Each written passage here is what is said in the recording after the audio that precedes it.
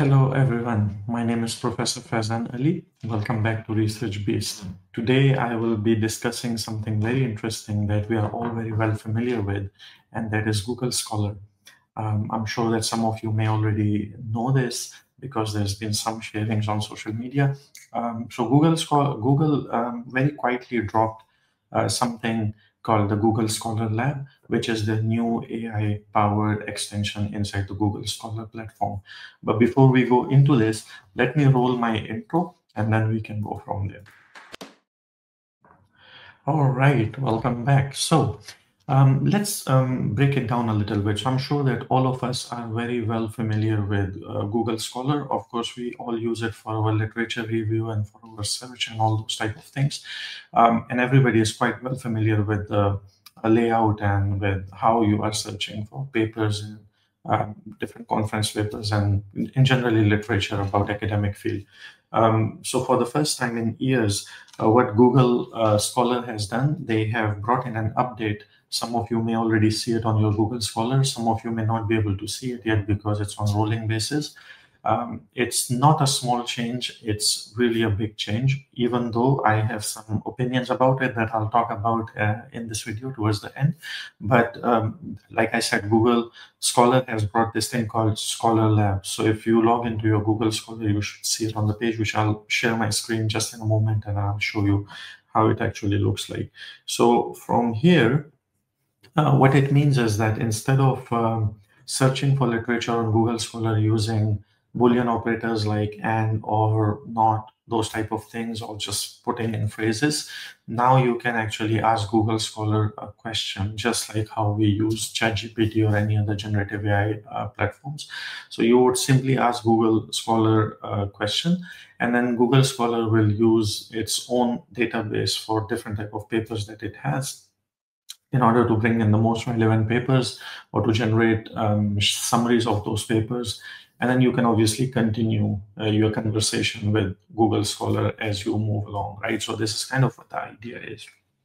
Let me share my screen very quickly and show you how it basically looks like.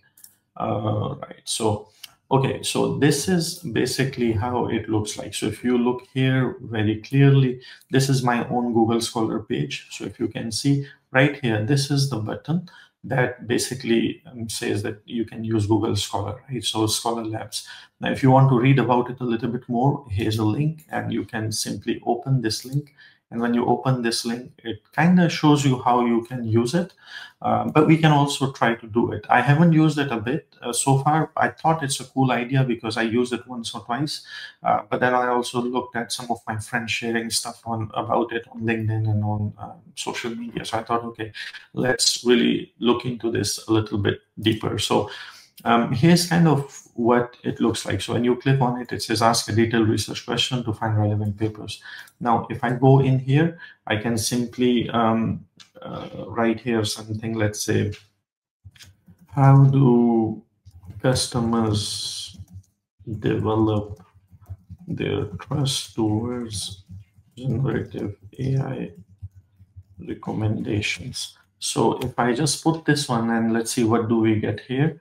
So it takes a little bit of time because obviously it is live database and then it needs to go into that. And here it would also show you that's looking at 12, 15, 20 different ideas and then picking up the top 3 results. So right now we have some of this stuff here, right? So I'll just let it do its thing and then we'll see how it is going to come up to us. So all right, so it's just kind of looking for more and more results. I'll just give it some time to see how it is going to go from here.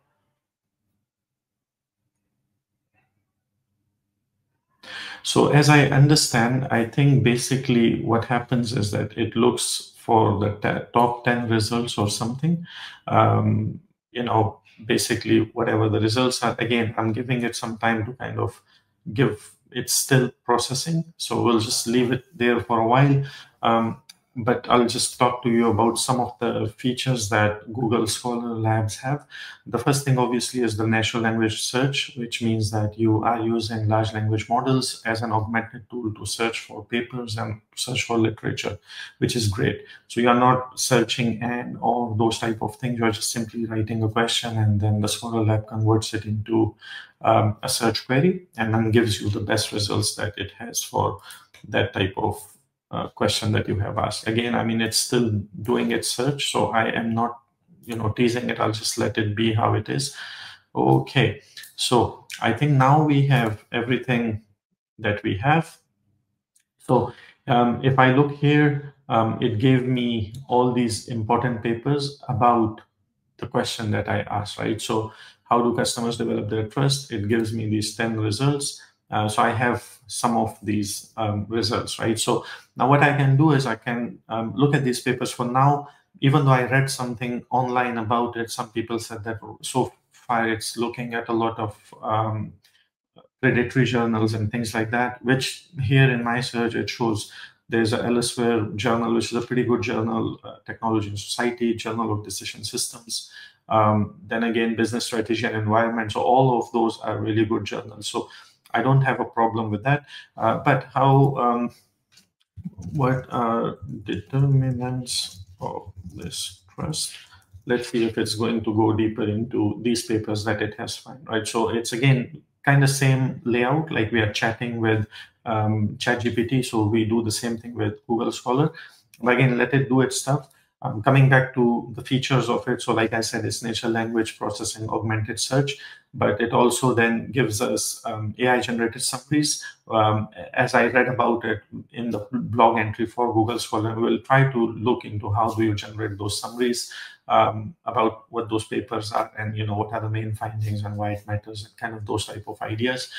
Like we just asked a follow-up question. So obviously the follow-up questions are there, which is again a great idea. You are basically interacting with the results coming out of Google Scholar, which was not possible before this.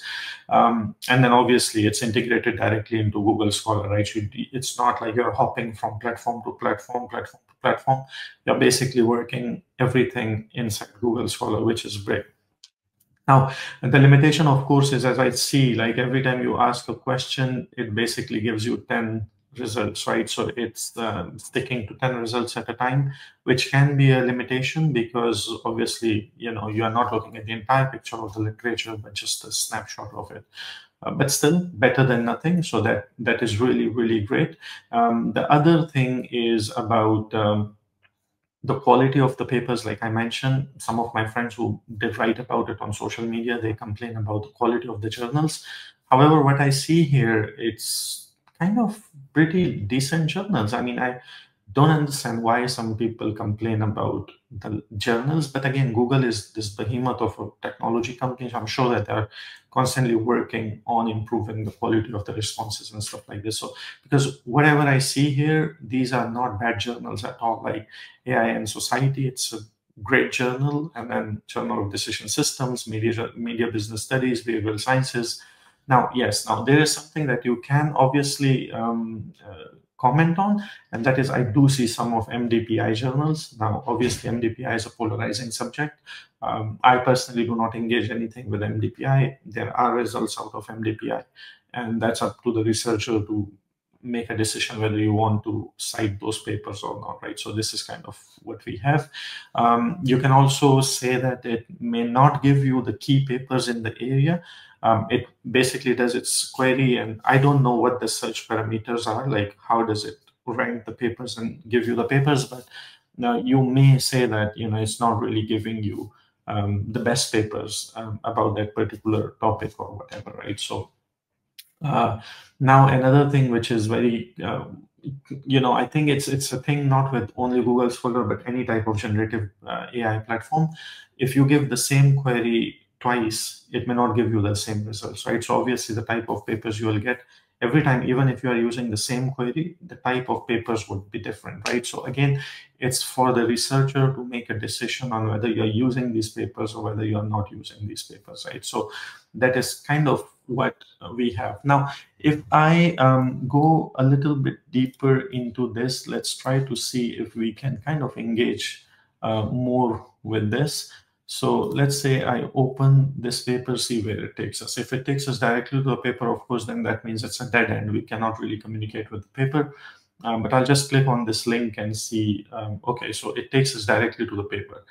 Now, what's cool is that obviously with these papers, you still have Scopus has its own, and Science Direct has its own AI assistant. So obviously you can engage with this even, but I would be more interested into really asking it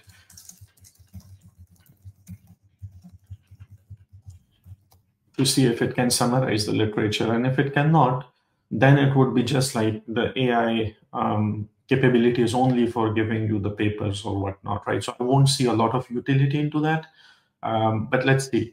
Okay, so all right, so I get it. So it's not really summarizing anything to you, right? So it's basically it's just keep giving you the papers and stuff like that, which is, in my opinion, good but not wonderful, because again the problem is it's just listing the papers. You still have to go and look into the papers, right?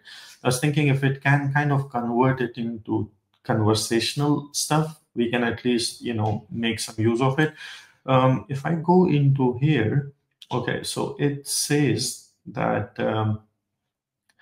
ask detailed research question to find relevant papers. All right, so it's purely search. So I think the only utility into this Google Scholar Lab would be to really automate your search process to some extent using natural language processing and large language models, but nothing more than that. So I think that right now there are kind of a lot more, I would say, better platforms, even though they are not as powerful as Google Scholar because the amount of papers that they have in their database, but there are platforms that have made this literature process fairly easier. So I think if somebody were to ask me, should they use Google Scholar or not, uh, I would honestly, looking at what I see right now, and believe me, it's also my second time using Google Scholar Labs. I think that obviously there are some benefits of this. I think it would be great for early stage exploration. So if you have an idea or a research question, just to explore it a little bit to see what type of research is done on that, just to get a quick sense of the topic. It's great. If you are a professor and if you are asking your students to do some basic research on a particular topic, I think this is great for that. It's also great for coming up with discussion questions based on some basic literature about a particular topic. And I think if you have a meeting and you haven't done a good job of preparing for that research meeting, you can actually do this one to just have a very quick, feel for what you need to talk. So I think this is great. But I think where the limitations are, again, based on what I see here, the limitations, in my opinion, would be that it is not really a great tool for creating a formal literature review or meta-analysis or systematic literature review. Obviously, it's not. It's also not great for tracking specific papers to see how they are cited, who cited them, why they cited them, and stuff like that. And I don't think you should use this, if you are working towards a high quality paper just to create some kind of great literature review or whatnot, right? So I think that's not good. Now, what I see here, something very interesting, is that based on what questions I asked, for example, how do customers develop their trustworthy generative AI recommendations? Not only does it recommend the paper, but it kind of takes out some stuff from it. I wouldn't trust it 100%. You would still have to open the paper and kind of see if these things are written in there just to avoid hallucination and stuff. But I think this is great because it opens it up. So when you read these bullets, it would also give you some idea of whether you should actually go deeper into this paper or not, right? So I think that would be the benefit of this. But that's pretty much it. I think that it's a good tool. It's a great tool. Again, we would understand that it's an experimental tool, so it's not fully rolled out yet. Obviously, Google must be working on this to improve this and all that. But that's pretty much it. And I think you should definitely use it depending on whatever stage you are in for your research. And if you try Google Scholar Labs, please let me know your experience in the comments, especially if it helps you or if it confuses you. And in the end, if you're new here to this video or to this channel, I hope you enjoy this. I will do more videos like this for AI-based tools for research. make sure that you like the video and you subscribe to the channel. And until then, take care of yourself. We'll see you in the next video. Thank you very much.